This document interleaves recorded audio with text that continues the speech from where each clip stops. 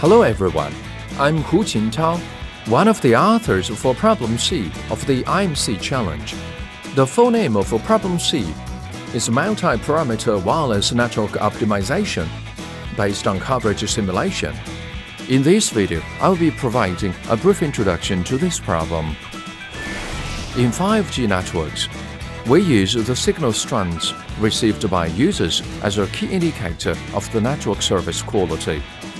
Signal strands determines user experience and affects how fast users can download files and how quickly games respond to their commands. A 5G network is a self-interference system composed of multiple cellular base stations. 5G users must accurately identify where the signal they receive comes from in order to enjoy a fast network connection. Let's think of each base station that transmits signals as a source that emits light. If the light is too faint, one can hardly see it. If the light is bright enough but comes from multiple sources, it will be difficult to identify the exact source. To provide stable and satisfactory mobile services in urban areas, we have to deploy multiple light sources to form continuous coverage. And we must minimize interference from sources that do not provide the brightest light.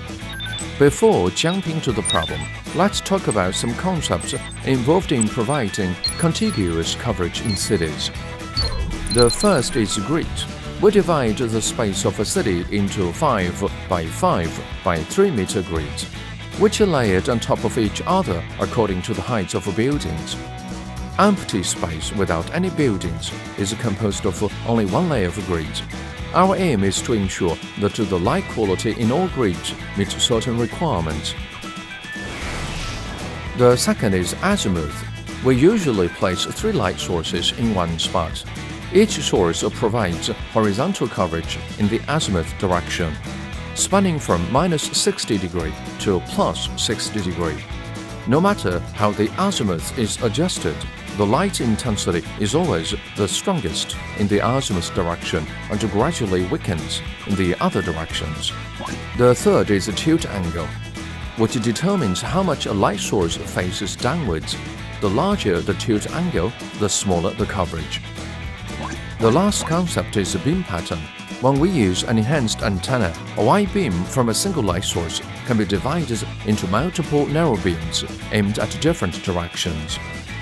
We adjust parameters to generate different combinations of such narrow beams, which provide different light intensities for various locations.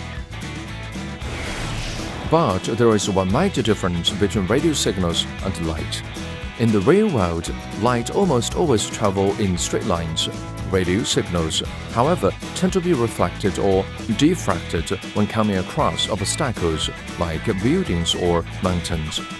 Signal strength drops significantly as the signals travel, but some strength still remains when they reach the user. To provide contiguous coverage and deliver stable and reliable services for wireless network users, after deploying light sources, we adjust the parameters I just mentioned based on the geological features and the distribution of buildings in cities.